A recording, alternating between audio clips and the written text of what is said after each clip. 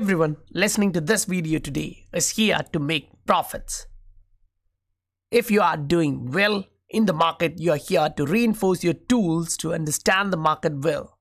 So this is going to be a session where you're going to get that information to understand where in the market cycle you are for a lot of different assets, so that this tool can be used in your portfolio to look at different assets and understand how these are coming out.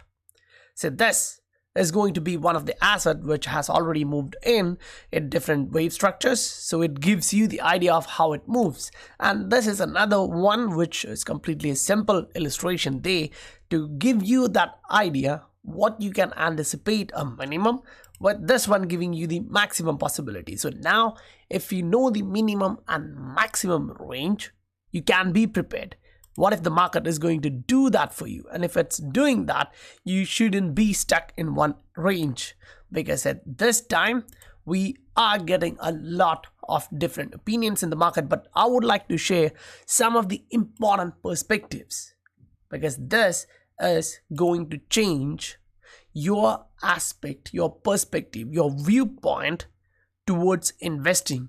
If you are a trader, this may not help you a lot in the fundamental side of it, because you don't care much about fundamental. Instead, if you are a trader on a micro scale, you can mostly jump out or just consider what you are doing. Welcome to the Scientific Investor family, where we discuss crypto and science behind investing regularly.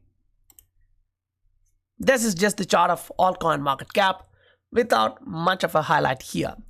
Just I would like to actually share some ideas with you which you would digest properly. Say if you look at the base here in the RSI and then the top here in the RSI, you kind of have an idea we were trading range bound. Fine, but you dumped. Now if you are looking at that, we've been trading that level from a long time without getting a high fluctuation here in the RSI. Now with that being said, when you jump into this area, you kind of get that same here, right? You got that here just before the breakout of the actual wave 1. Then you kind of had something similar by the top of wave 3. Now the question is, in between, when you were entering into wave 1 top area, you kind of had this particular range where you consolidated in a similar pattern in the macro scale. Right now the time scale would be different. Now look at this. It went higher and consolidated like 300 days at first, and the next one was like half of it, say 153 days, and the next one was like half of it again, around 70-75 days. So given that idea, now you know one stuff. Okay, the market is trending like this. Each time it move higher, it do consolidate. Now here Link consolidated 300 days because it was so early in its market cycle, but you can't actually say that other assets won't be doing the same. If I actually take you to a chart of Zap, say this particular asset have consolidated for a long time. So if you are looking at one asset and saying, okay, this has kind of consolidated around 297 days, what do you think it's going to do the next 297 days, the next 30 days, next 40 days?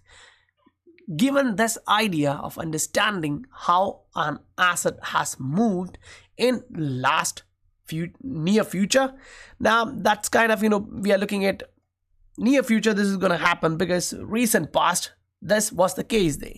Now laying some of these assets are kind of giving you the understanding, because these assets are showing you the wave 1 correction can be to 49 days. Now understand, this is an asset which is still moving higher. It's just consolidating, it's just slowing down, but it's giving you that idea. Wave 1 and correction is kind of this in some of the assets, right? So we just saw Zap, we just saw OMG, and these are giving you that idea. It's kind of a long consolidation range, which is similar to what we have seen here in Link. Now wave 2 was 153 for those assets. Now not every asset would have the same period of consolidation. So there's another asset which you may be familiar with or not, but still it's in this asset class, and it's doing something like this right now. So for example, it consolidated like 150 days, say 141 to be precise, and then moved higher. So within that duration, if you are looking, it's kind of half of what it actually did at the first wave for Link. So now that's something beautiful to understand, because some assets tend to do that. Now look at the BTC dominance. We were highlighting that we should be going up, retesting this area, and then slowly coming back. Now we went there, we retested that range, and now we are going down. So when Bitcoin dominance is going down, that's not saying Bitcoin is going to go down. That's saying the dominance in the market, meaning the major money flow, would be towards the altcoin market. Now, right now we have that sustainability issue popping here and there, everywhere, and the world is looking at it at a time when you have a lot of geopolitical, macroeconomical situation happening, from the inflation towards the 2030 deal, right? The agenda of 2030, sustainability, green future, that kind of stuff, everything is counting on it. Now, as we look at these in the market, what it actually means for XRP, that's what we are here for, right? So if you are looking at this, it feels like XRP is really staying strong. Now, why do I say that? Technically speaking, if you are looking at these bounces, they acted as support back in 2018. Then this range was acting as a resistance. So now this is your support resistance zone if you take it from a long time, which is valid. Now, if you go down, you have another one here. We consolidated and remained in that range, say up to 0.33 for a long time, and then we broke above, we went up. You know the story. Now, right now, if you are looking at this, that range has been valid for some time and it's holding right now. That's actually bullish, because it's not holding as a resistance, it's holding the price as a support. That means it's not that magic level of support which, pushes the price up. It's like buyers tend to see this particular level as important, and when the price is reaching back into that level, they are interested to buy this asset. And it's not just buying a little bit, it's buying the supply existing in the market. As you can see, the long wick and going back up, that means buyers actually pushed this asset. Last time at the bottom, we had similar experience, just in the opposite side of this, right? Sellers were interested in selling this asset because we were coming from the bottom towards that range. Now we're coming from the top towards that range. So that's why we say it support, right? So we may actually remain here sometime, consolidating in this range of 1.9 towards $1, maybe $1.3, going up a little bit, then 1.8. We may consolidate there. But if it's taking another 30, 40, 50 days, how many of you have the patience to ride it out? Because on a macro scale, when we are looking at XRP, yeah, we can see monthly is way cool to look at this monthly candle where we had a blast to the upside, then we came back down, retested this level, which was the close of 2 monthly and a wick just in that range. Now we came back and retested that. Look at the RSI there.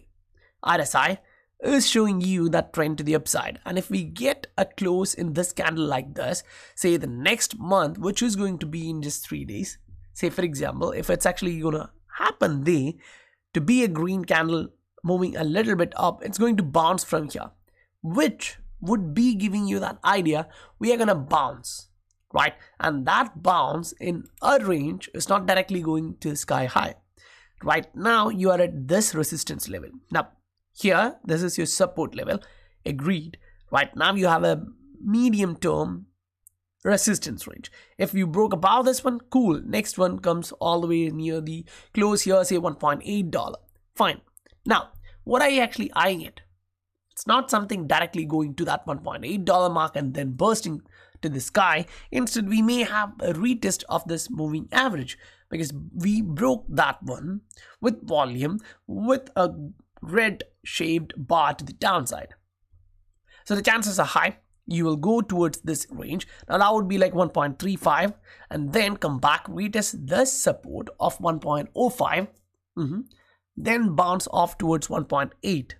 This is what we can anticipate based on what we see on the price, RSI, and the MACD. Because the RSI, if you are looking at this, it's actually trending to the downside on a shorter time frame, say on a daily. Whereas when you move on to a weekly, you get like, okay, the trend is to the upside. You're still moving with the trend, just that you are now below the average line. So when you're trending high, and if you're right now below the average line, what does it actually mean? It's a buying opportunity for those who understand the market. Because in this view of a 3-day chart, this is the daily which we saw here. Now, this one which I'm sharing here is 3-day.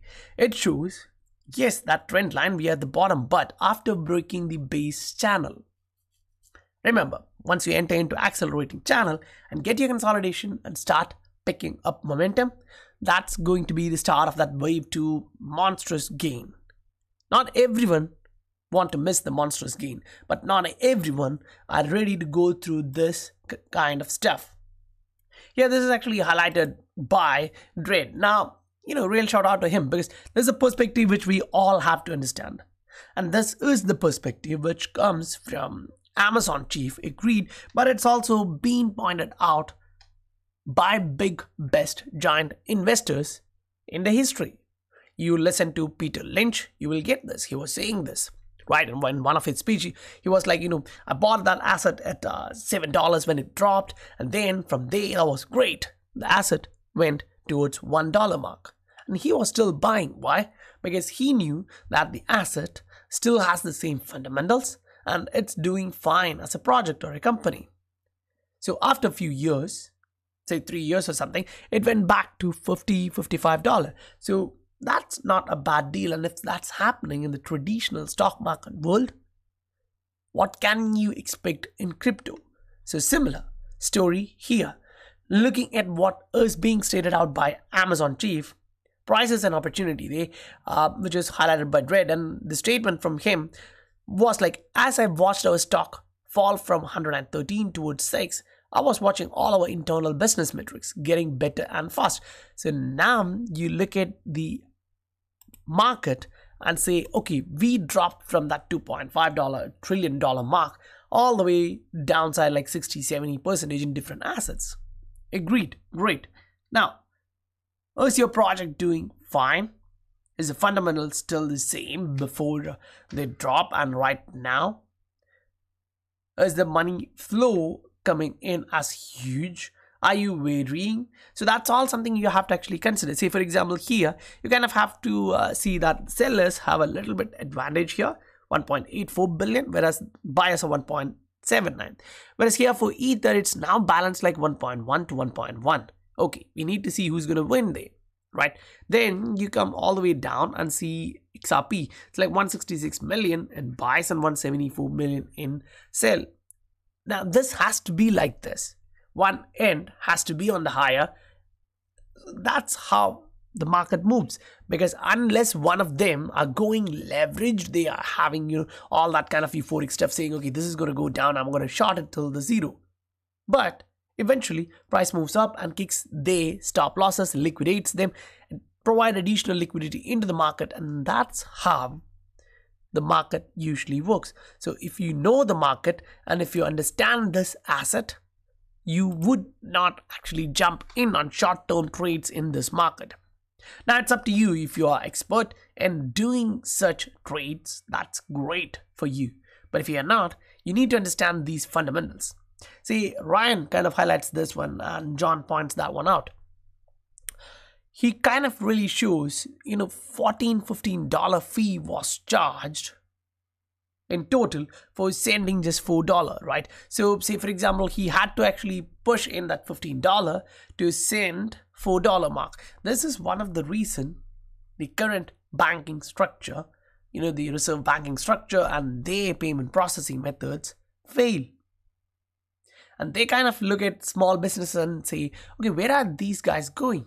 Because if they really want to hire or if they want to purchase something from abroad, it's going to be a pain in the butt for them, because it's really hard for them to acquire and pay without providing these kind of huge fees. If you really want to buy something for your business which is worth like just $4, which is you only get that from outside. Say for example, you're buying it from outside and you need to pay 15. That's not actually going well for you as a business owner.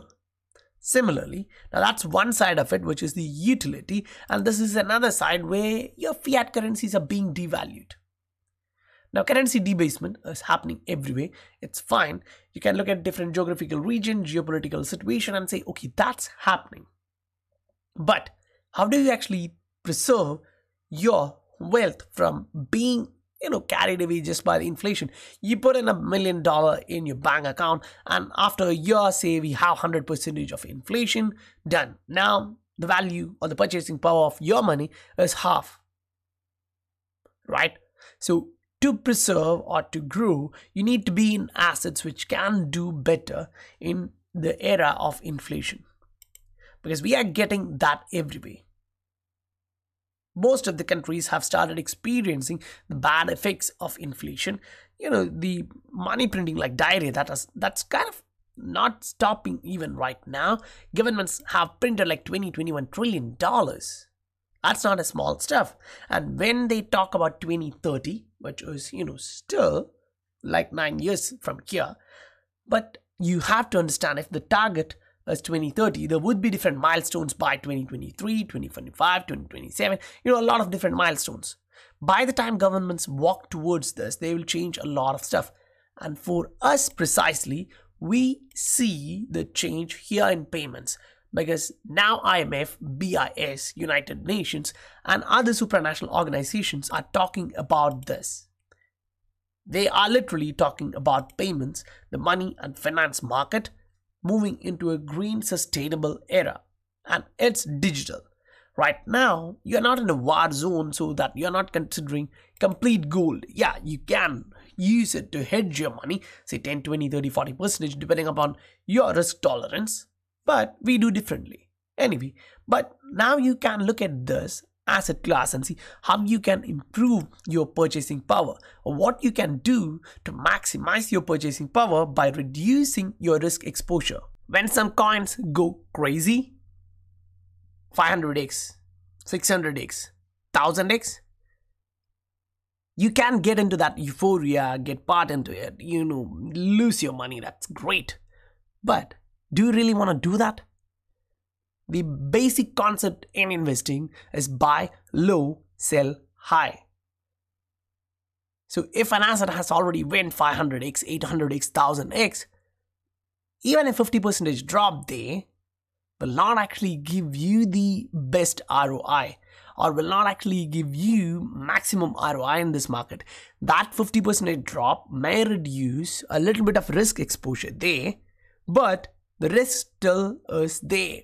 It's pertaining there, right? So, pertaining to all different assets here, you have to understand risk is there.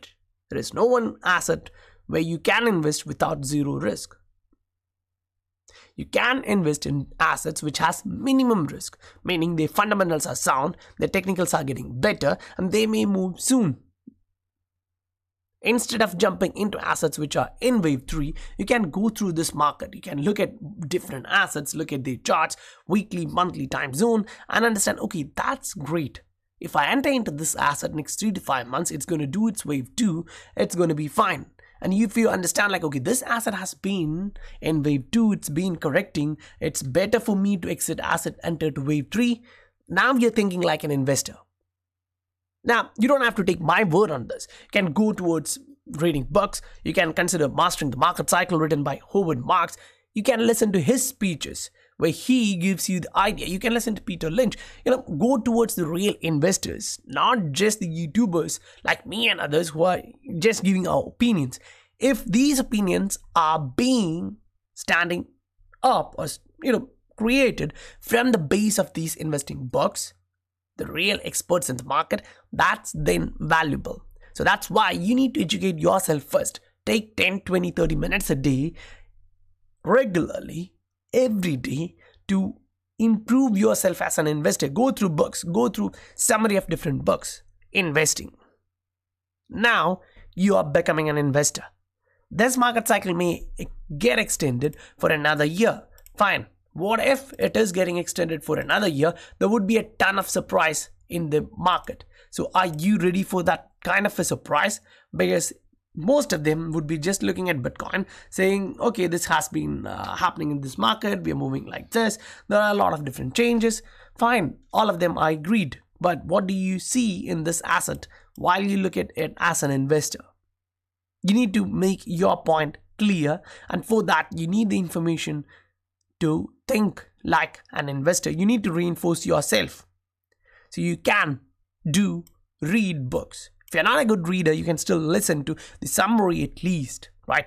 Now guys, this is a market where you can make profit if you are well prepared. And sometimes, if you're lucky, you'll make profits, but it won't be repeatable. There are guys which I personally know were making good returns initially, then it went bad. Now, you need to learn from your mistakes. And if you are learning from your mistakes, that's fine. Next time, you won't make the same mistake. That's the next step further. That's how we learn, the hard way. Fine. Now, in our Patreon, we try to give you guys this detail so that you don't actually have to completely go and take lessons the hard way, losing your entire money, right? Just try to follow this, understand why these are being plotted, learn the importance of support, resistance zone, trends, waves, patterns. If you spend little bit time for yourself in these, you are going to become good investor. Once the market cycle is over here, you can move into various different asset class and still make a ton of money. So guys, I really hope you enjoyed the video, and if you did, please do hit that like and subscribe button to support the channel. I'll meet you guys on the next video. Bye for now.